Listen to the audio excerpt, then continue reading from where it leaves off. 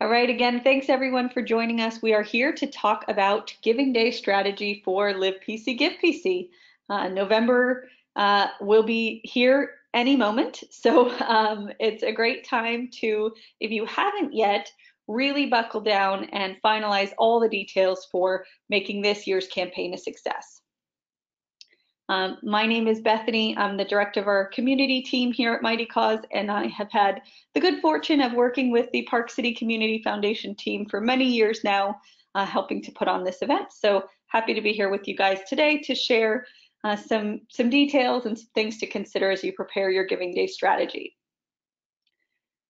We will get started with just a few basics and reminders. We did do a webinar earlier this month that included the basics for Live PC, Give PC. So if you're new to the event, you're new to your nonprofit, and you're looking for more detail on how to get started, how to build your page, make sure you go back to that nonprofit toolkit on the website, and you will be able to check out the recording of that first webinar, which will walk you through all the details.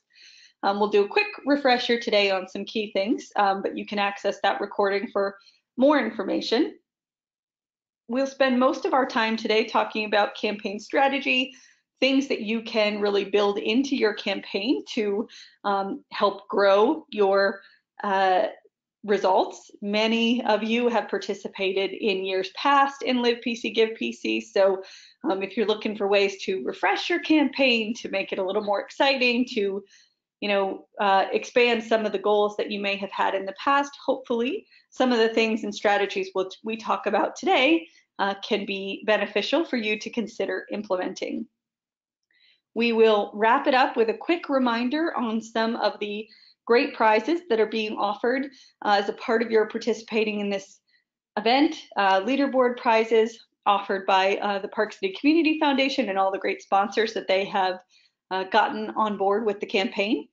And we will spend a few minutes at the end for any Q&A. So feel free to type into that GoToWebinar control panel on the right-hand side of your screen if you do have questions as we go throughout the presentation. At any time during the campaign, between now and Live PC, Give PC, if you have questions on your page, how to upload a logo, where to access your donations report, anything like that, you can always feel free to reach out to us by sending an email to support@mightycause.com. All right, so we will get started with the Giving Day basics. So hopefully most of you that are here with us today have already taken this critical first step of registering your nonprofit to participate. If you have not yet, that is the very first thing that you should do when you jump off of today's webinar is go complete that registration form to ensure that your nonprofit is eligible and ready to participate in this year's event. Your form will be reviewed and you will receive an approval email. Once you do, you can add or remove any additional administrators to your own organization page. So each organization page can have, I believe, up to 10 administrators. So if you need to add a volunteer coordinator, if you need to add your accounting person, executive director, you are able to manage that all within your own settings. So the deadline will be here shortly. Make sure that you go ahead and, like I said, if you haven't yet, complete that registration form as soon as you hop off today's webinar. And as a note, you will find the call to do that. Go to livepcgivepc.org. Front and center on that website will be a big button for nonprofit registration. Click on that to get started. So once you're registered, your next step is, of course, to customize your profile page, build out your campaign. So just wanted to do some quick context setting here and make sure everyone knows where to find what on the platform. So when you log in to livepcgivepc.org, in the upper right-hand corner of the screen, you will see your user profile. Hovering over that, you'll see an option to click on the dashboard for your nonprofit organization. That's always a great starting point. And from there, you will see your home page. That's your top item on that dashboard. That's going to show you your key metrics. Since over the last month. You do have some flexibility to change that to see your metrics over time. You can also access your to-do list, which will walk you through some of the very key important things to do. Make sure that you are ready for participation in the event. The next item down the dashboard is your profile. This is the key page that you'll want to customize for participation in Live PC Give PC. This is the profile, the link you'll be sharing with donors to make their donations. Next, down the dashboard, you'll find your reports. This will give you access to all of your reports, donation reports, offline donation report where you can add offline donations for the event, disbursement reports where you can access detailed information following Live PC Give PC to reconcile any disbursements that you receive with the donations associated. Your next item down the dashboard will be fundraising. That's going to help walk you through all the different fundraising tools that you have access to on the platform. So if you've got any peer-to-peer campaigns being started for your organization, the ability to customize the donor experience, including setting those suggested donation levels and building a custom thank you page, setting up matching grants, etc. All of that fun stuff will live under your fundraising icon on the dashboard. And then finally, your settings. And that's really the kind of overarching stuff, like I mentioned before, in adding new administrators to your page, setting up your direct deposit for disbursement, details like that.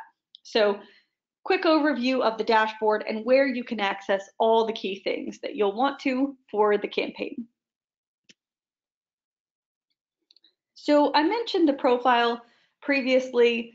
It bears repeating because this is really the key page that you'll want to customize and build out for the event. This is the main link that you'll share with supporters. So you've got lots of tools on the page to customize the look and feel, adding your logo, adding a great background image, choosing a theme color that will tie back into your brand or your logo. And then you've got a really free form section to tell the story about your organization. Why should donors make their donation? What is so important about the work that you do in your community? So that's really your chance to get donors excited about making their gift. I briefly mentioned the donor experience. This is something, again, you can access through the fundraising icon of your dashboard. The two key things that you'll want to focus on here is really customizing the checkout process for donors. And by that, I mean choosing what kind of data you'd like to collect. If you really want to collect the phone number for donors, for example, there's a toggle, you can switch that on to ask donors for their phone number. You can set custom donation suggestions. So by default, the system will offer up 4 donation levels for donors, $25, $50, $75, and $100. If you want to change those up, you'd like to encourage your donors to give a donation in 50 as the lowest and work up from there. You can certainly do that. You can set whatever 4 levels you'd like. And you also have the ability to add a description associated with them. So help donors understand, what does their $50 donation actually mean for your organization? What impact can it really have? You have the ability to preview the donation experience here. So once you have built any customizations out, take a moment to do a quick preview ahead of the event. It's always helpful for you to know exactly what that donation experience is going to look like so you can feel confident, your board members can feel confident. If a donor does reach out to you with a question, you are more prepared to answer it. Of course, support@mightycause.com is always here if a donor has a question when making their donation, but best practice always to make sure you've tested that experience. And the final piece is post-checkout. So what happens after a donor makes their donation? You have the ability to build a custom thank you page. You have another free-form editing section. You can add photos, videos, links, all kinds of great personal message to the donors. So build out that thank you page. That's your first interaction with a donor immediately after they've made their donation. So that's a really key piece of that stewardship. And you can also add a custom message into the receipt. So both of those tools will be accessed under the donor experience in post checkout. So once you've built that as well, again, you can test the whole process start to finish and know exactly what the donation experience will look like for your donors. Nonprofit Toolkit, there's all kinds of resources available on the website. So if you haven't yet, make sure you visit livepcgivepc.org and access the toolkit. These are all here prepared for you lovingly by the Community Foundation to help make your lives easier when you prepare your campaign. So take a look and see what you might be able to borrow from there in streamlining your workload. And again, that's where you can access the recording of today's webinar and our previous webinar. All right, so as I mentioned, we just wanted to take a few minutes to cover some of the basics, refresher, and you can always access that previous webinar for more detail. And now to really jump into what we want to focus on today, campaign strategy. So we'll cover a handful of key ideas, concepts, things that you should consider in building out your campaign. So the first one, an easy one, is start the process early. So we all know the fun happens on November 8th. That's when most of the giving will happen, but you don't have to wait until November 8th to get started. You can start now. Early donations are open, so you can start accepting early donations before the event to build momentum. Now, you'll want to be strategic about how you do this, because if you start hitting donors up early and often, then by the time we get to November 8th, your donors might be a bit fatigued from seeing the ask to give to Live PC Give PC. But there's definitely ways that you can build this in to start getting early donations. Maybe go to a few key supporters, a few close supporters, and get them to make early gifts just to help set you up for success on the giving day. All donations that are made early will be processed immediately. The donor will get their receipt right away. You'll see their information in your donation report right away, but their donations will count for Live PC Give PC. And once November 8th is here and the live event kicks off, you will see your totals in the leaderboard reflecting any of that early giving that you've been able to secure. Beyond that, another key strategy that you can keep in mind and something that you should start working on today, if you haven't already considered it, is adding a matching grant into your campaign. So everybody loves giving days. A day like Live PC Give PC is fun and exciting because it creates a sense of urgency for your donors. Give during this 24-hour period. Your ability to secure and add a matching grant to your campaign works the exact same way. It's just an additional layer of urgency, an additional layer of excitement. Donors love to know that their donation, their hard-earned dollars, can go even farther, can do even more for the cause that they support. So it's a really great way to get your donors even more excited about making their gift. There's still plenty of time before November 8th, so you do have the time to, if you haven't yet, start thinking about how and where you can secure a matching grant from. So start by looking at your list of prospects. Who could you potentially reach out to for a matching gift? Every single nonprofit has a board of directors that they could always turn to, and I've seen many use their board to crowdsource a number of donations that all get grouped together for a giving day match. You may have a major donor that always makes a donation during Live PC Give PC every year, or they give at the end of the year every year. If that's the case, reach out to them now, see if they might be willing to make that gift early so that you can use that as an additional tool of leverage for Live PC Give PC. Allow them to make the major gift that they were going to make anyways, and let that go further because it can inspire more giving. So again, look at your list, see who might be a good fit for that, for an ask, and then take the time, we do still have time, take the time to connect with them, chat with them, make sure that you understand really what their key motivations are. A board member will have a different motivation than a major donor, will have a different motivation than a corporate partner or a local business that might be interested in providing a match. So once you feel like you do have a good sense of what they're really looking for, what they're interested in, then you can develop the ask. So again, a local business might have much more interest in the promotion that they can get from providing a match to you, because that's a marketing tool for them. So when you ask them, you can build that into the pitch. A major donor may have a completely different motivation for making their gift.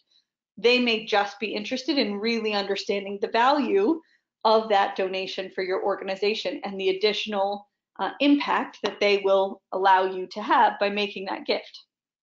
So taking the time to really kind of plan that out, you can make sure that you craft your ask in the right way to appeal to what they're looking for.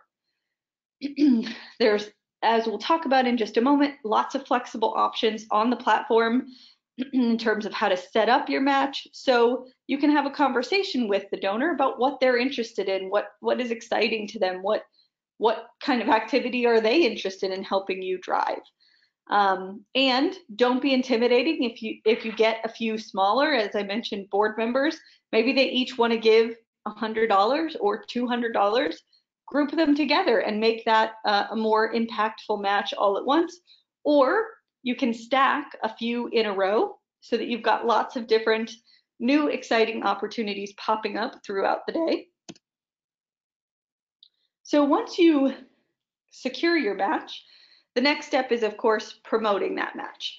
Make the match work for you, because if you have a match and nobody knows about it, where is the benefit? So first and foremost, you can post it on your page. So the screenshot that you're seeing here is an example of what that match will look like on your page.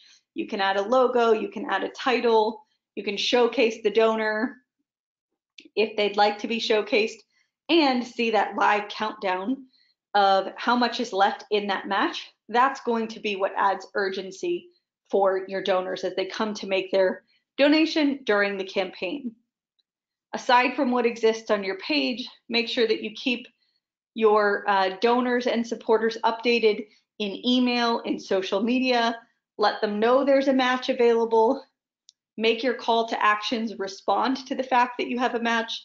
Don't just say donate, say double your donation, for example, and share progress as you move towards it. Again, take advantage of the sense of urgency that comes by having a match as a part of your campaign.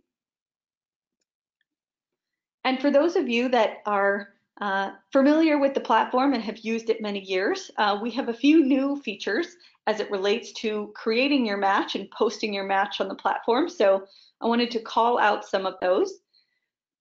As I just mentioned on the previous one, you have the ability to add a title and a logo to your match. So that's a new thing that just more display gives you the option. So if you do have a corporate partner, for example, great opportunity to give them a little extra love by adding the logo of their company. But a few other things that you can now do this year in terms of expanding the tool. You can decide if you want to count offline donations towards your match. So as we know, offline donations will not count to leaderboards for Live PC Give PC, but you still have the ability to add them to your page to reflect the totals that you've raised during the event. So if you are going to be adding offline donations and you'd like those to count for the match that you post on your page, you can do that. You also have the ability now to create matches that don't just match based on a number of dollars that you raise during the campaign. You can set a match to be reached or completed based on a number of donations. So let's say you have a $5,000 match that kicks in if you get 50 donations to your campaign for the giving day. So it just gives you a little bit more flexibility to try some additional types of matching campaigns. You can queue a grant to start when a previous one ends. So as I mentioned, if you have a couple different opportunities, you can set your second match to automatically kick in as soon as your first match ends. So again, you're keeping the excitement going with new, fresh opportunities throughout the day. And finally, if you do have fundraisers for your organization, whether you have peer-to-peer fundraisers or you have different programs of your pages or of your organization with their own unique fundraising page, you can decide whether or not donations to those pages below your organization page should count or not. So just a little bit of increased flexibility and functionality there to really hopefully make this match tool work for you. The key goal is allow you to post this match on your page to get your donors excited for giving. So just a couple other things that you can do now this year to give you more flexibility there. So beyond matching grants, one of the key things that we always urge people to consider in building a successful Giving Day campaign is consider how you can make use of your ambassadors. And ambassadors can mean all different types of things. It can be somebody that helps you spread the word. It can be somebody that comes and volunteers at an event you have. It can be somebody that starts a peer-to-peer fundraiser for you. It's just your A team, your inner circle, who's going to really help you make this campaign a success. So the way that I will talk about it in today's training is particularly considering those ambassadors that might be willing to start peer-to-peer fundraisers for you. But just know that there's all different types of ways that people can be involved as ambassadors, and somebody that may not be a great fit for peer-to-peer fundraising may still be a great ambassador that can help you be successful. So think about the type of people that you have access to in your inner circle, your network of supporters, and what could they do that would really have the most impact for you based on their skill set, their experience, etc. So there's all kinds of reasons that you'd want to engage your ambassadors to start peer-to-peer fundraising campaigns for your organization. They're gonna reach new people that you can't. You may not have their friends and family and their mom and their coworkers on your email database, but they do. So if they've got their own page, they can spread the word and activate those individuals, bring new donors into the fold.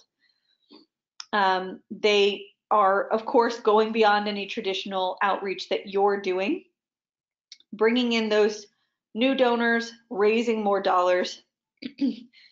But a couple of the other key benefits that I think maybe can be a little bit less known with peer-to-peer fundraising is, one, you have the opportunity to kind of build out this bank of individuals that are sharing personal stories about why they love your organization, why your organization is so important to the Park City community.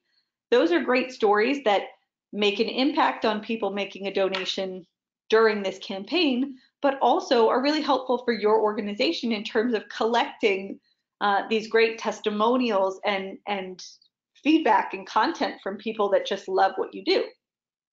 And you build stronger supporters because of it. Those people that have taken the effort to become a peer-to-peer fundraiser, that are reaching out to their own network on your behalf, they are a much stronger and more committed supporter than somebody who's just made a donation to you. So it's a great way to kind of move people along a stewardship pipeline. If they've been a donor for years, if they've been a monthly donor for years, this is a great next step for them. So there's lots of things that you can do to help kind of make peer-to-peer fundraising easier for people if they've never done it before, or if you've maybe never done it before. Personal outreach can be really helpful in this sort of thing, identifying the people that you think are the right fit and just having a quick conversation to help them understand what it really means to do peer-to-peer fundraising. They may not be a full-time fundraiser like you are, so it might feel a little daunting to them. You can help ease their concern and let them know that at the end of the day, the key goal is just to help you spread the word. You can provide resources to them. You can give them tips on how to ask people for money. Again, if it's not something they do, they might need a little bit of help, or they might appreciate a little help in the form of suggestions and or templates that they can use, copy and paste to plug into their email. And there's lots of fun things you can do with team fundraising or bringing groups together for peer-to-peer fundraising. So the example that I am showing here is really one of my favorite ones to consider for a giving day.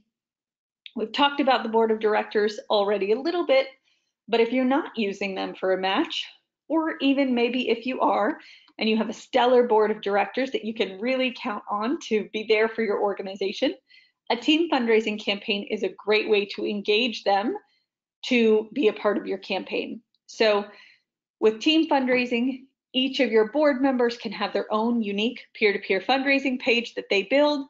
And then you can have this team page, which kind of brings them all together. You can create a sense of fun, friendly competition between your board members. You can have a challenge to see which board member can bring in the most dollars or have the most donors give to them. This can also, by bringing people together, it creates a bit of a sense of community around those people fundraising for you, and they don't feel like they're doing it alone because they, here with a group of other people doing the same thing. So that can be a great helpful source of encouragement. And it also, builds in some tools like creating a template page that makes it super easy for them to just publish and get started raising funds. You can really just make the process easier for them. And then if you do have a group like this, it's really important to kind of stay engaged with them throughout the process. Again, this is not their full-time job. They are not full-time fundraisers, so they will need follow-up and encouragement from you. So sending, weekly or bi-weekly email to check in, say thanks, encourage them to try something new, give them a tip on how to fundraise, whatever it might be, keeping in touch with them throughout the progress, throughout the campaign will be much more likely to help them be successful during their efforts. So moving on from kind of the whole concept of peer-to-peer fundraising, in terms of outreach, there's just a few key things to think about, both in terms of email, and then next we'll get to social media. Of course, email remains to be one of the best ways to connect with your donors. It's one of the best ways to convert supporters to donors, to get people to actually make a donation to your campaign. So make sure that you have a really solid email strategy for the campaign. And that doesn't just mean what email are you sending on November 8th? What emails are you sending in advance? How many emails are you sending on November 8th? What emails are you sending to what contacts? Segmentation is something we talk about often here. It's a really great way to improve the return on your email engagement. Talk differently to your recurring donors than you do to your one-time donors. Talk differently to the donors who have already made a donation in 2019 versus those that have yet to make a donation in 2019. Something we'll talk about a little more in a moment. Talk differently to the donors that gave last year during Live PC, Give PC, than those that haven't yet made their donation this year. So thinking about the different key audiences that you have, you don't have to reinvent the wheel for each one of them, but even minor segmentation with a bit of adjustment on the language can really help the donor to feel like you have personalized the experience for them. You understand that they already gave to you once this year, and you're still asking for them to support, but you're acknowledging the fact that they've already made a gift, for example. So taking the time now to kind of lay all of this out will allow you to review the schedule, come up with the timing that makes sense. Maybe you have the most success with your emails that you send in the morning, because that's when your contacts tend to be online the most. Or maybe you find it's the opposite, because they all get in, start their workday, and they're really busy, and it's not until lunchtime or late afternoon that you have better success rates. You can take a look at your past email campaigns and see kind of how the results change. Is there a time of day that works better for you? Is there a day of the week that works better for you? Of course, November 8th is the day that you'll want to send some emails for sure, but in advance of that, in terms of helping to Spread the word, get people excited, build momentum ahead of time. There may be a day of the week better for you than others. Always test everything. Just like with the donation experience, you'll want to test and preview the email experience, especially on mobile, making sure that it's really easy for people to see your big, clear call to action, your donate button, easy for them to see and click on from mobile. That is one of the most important things to check for. Beyond email, of course, social media is another great way to stay connected and continue to post content throughout the event. This is a great way to kind of supplement your emails, share more frequent updates in a way that won't pester people's inbox. So you will have a place, I'm sure, where you get more interaction with your followers. If Facebook is the place where you have the biggest network of followers and they really engage, you can spend your energy there. If Instagram is, then spend your energy there. Don't feel like you need to post everywhere just to do it. Think about where you're going to get the most return on your effort. Consider if you have a budget for any boosted posts to increase your reach. Think about what else will help to increase your reach, which is creative, engaging content, photo, video in particular. Facebook loves videos. So think about what you can do to really make somebody want to interact with your post, share it, like it, comment, etc. And again, just like with emails, make sure there's always a clear call to action. Donate now, share this page, start a fundraiser, double your donation, whatever it might be, make that clear in the ask and include your link always. I mentioned a little bit earlier, kind of when we were talking about email, but it bears its own focus in this webinar because donor retention is such a critical piece and an often overlooked piece, unfortunately, of having a successful campaign. So many of you have participated in this event before, so you have multiple years of donor data of people that have participated. They've already given through LivePC, GivePC. So that is your lowest hanging fruit. Those should be the very easiest people to convert and get them to re-give this year. But despite the fact that those people are often the easiest to get to give again, donor retention is incredibly low. And that's just across nonprofit fundraising in general. It's not specific to LivePC, GivePC, or to your organization, but it's lower than it should be across the board. Even though it costs much less to retain those existing donors than to acquire a brand new donor, oftentimes the focus for a fundraising campaign does not include a specific targeted effort on retention. And that's really what you need to do. You need to focus on retention so that it becomes a key goal, a key target, a key effort for you. And there's lots you can do with these donors, not just get them to give again, but you know that last year they give $50. Maybe this year you can encourage them to give $75. Help work with them to kind of increase their gift. And we talked about this a little bit with peer-to-peer fundraising. That may mean you're not asking them to make a donation this year. If they made a donation every year over the last few years for Park City or for LivePC, GivePC, and they've given outside of that throughout the year, they might be a good candidate for that peer-to-peer fundraising ask or that matching grant ask. So you're still looking at them as to how can you retain them as a supporter, how can you increase their contribution, their efforts for your campaign. And we've added a new tool into the platform this year to help make donor retention even easier for your team to focus on as a part of this year's event. So when you're in your fundraising tab on your dashboard, you will see a report for donor retention. You'll have online donations, offline donations. You'll have a report for donor retention. Take a look at that. And what we've done is we've kind of pre-populated for you here an easy way to see what donors gave last year that have given so far this year during the 2019 campaign, what donors gave last year during Live PC Give PC that have not yet given this year.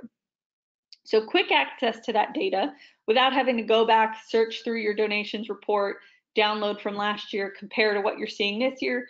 You have a report that will just tell you, did they give again? Did they not give again? You can also, through this tool, you can either download the full list, send a big blast email through your email system. You can filter and sort to see by donation amount so that you can prioritize and move to the top of the list here the donors that you haven't retained that have the most dollar value for the gift that you're trying to get them to retain. From there, you can decide how to do personal outreach to them. So either pick up the phone, send them a quick note, check in with them in whatever way feels the right way for you. You'll see kind of an email icon at the end of the row here. You can send them a personal email right through the platform if you'd like. Your higher value donors might be worth a phone call, but that's up to you. You've got options. And again, this is something that you should be able to easily follow during the day on Live PC Give PC to get real-time information on how you're doing with your donor retention. So if you've never done this before, I definitely encourage your team to set a goal for donor retention. What percentage of donors that gave last year are we hoping to come back and give again this year? And then when you have that targeted goal, you can keep an eye on this report during the day, follow along with your progress, and see how much effort you need to put into following up with these key donors. Of course, after the event is over, the fundraising, the stewardship really begins. So of course, there will be tools in the platform, the thank you page and the thank you receipt, which we've already talked about, that do some of that initial follow-up. But it's always important, especially with higher donors, to figure out what the rest of your thank you strategy looks like. Don't think just because they got one email receipt, it means that they have been properly thanked. That's a key thing actually that leads to low donor retention, is the lack of follow-up and engagement after a previous donation has been made. So don't be scared to over communicate when you're saying thank you. People love to hear that. So figure out kind of what your thank you strategy is. Make sure that you take some time to really close the loop on what this campaign helped you to accomplish. So if you said you were trying to raise $5,000 to purchase a new generator, follow up to let donors know that you did purchase that new generator and what did that help you to accomplish? How did that help you make Park City a better place to live, for example? Always important to create special plans for those new donors, those first-time donors. Good, strong cultivation after their first gift is one of the best ways to ensure that they will be a retained lifelong donor. So take some time to think about that now, so that once the event is over, you just kind of have a plan you can kick into place, a switch that you can flip to get those people through kind of a welcome onboarding journey to really be integrated into your organization. And then consider your year-round plans for stewardship and communication. Part of the reason that retention can be so low on giving days is that you do all this work, you reach out to them, the day comes, you get them to make their donation, you say thank you, and they don't really hear from you for a while. Not till next year when the campaign starts again, or they don't hear from you in a significant way until then. And so then you've kind of missed all of those opportunities for building that relationship in the off season, if you will. So think about what's the right way to do that, through newsletters, through events that you host, through content that you post on your blog or your website, social media, etc. How are all the ways that you are building relationships with your supporters on a year-round basis? All right, so we will close today with a few exciting reminders on the prizes that are available for this year's campaign. So just like in previous years, you will have a leaderboard for all nonprofits together. So all nonprofits that are participating will be eligible for this leaderboard, and it will be ranking based on the number of unique donors that you get to give to your campaign. Top 3 organizations will win a prize. So make sure that you kind of craft your strategy around encouraging the most number of unique donors to give to your campaign, and then keep an eye on your progress in the leaderboard during the campaign. See where you stand. If you're in the top 5, if you're in the top 10, make sure your donors know that you have a chance to win extra prize money if you get into that top 3. Aside from that, all nonprofits leaderboard, which everybody is eligible for, each group will also be placed into an additional leaderboard based on the category that you serve, the type of work that you do. And again, there's additional opportunities for prizes there for the top 3 organizations in those categories. And with that, I will open it up to any questions. So I'll see if we've had any questions come in so far. If you haven't had a chance, feel free to type your question in right now.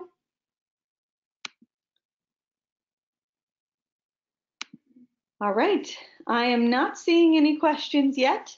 So with that case, I will give everybody a little bit of time back in their day to either get started with the registration process if you haven't done that yet, or think about how you can incorporate some of the things that we talked about today into your Giving Day campaign. Again, please feel free to contact us at support@mightycause.com at any time with questions that you have. We'd be happy to help you. And we did have one question come in, so I'm going to go ahead and answer that real quick before I let everyone go. What do you mean by unique donors? So I mentioned the leaderboard prizes are based on the number of unique donors that give to your campaign, and that is the number of unique individuals that make a donation to your page. So if you have a great supporter and they donate 3 different times during the Giving Day to your campaign, that's awesome, and that's a wonderful, generous supporter, but they still only count as 1 unique donor. So think of unique donors as unique individuals that make a contribution to your campaign. Hopefully that is helpful in answering that question. Again, any further questions, feel free to send them to support@mightycause.com. And again, thanks for your time today, and happy fundraising for Live PC Give PC 2019. Thanks, everyone.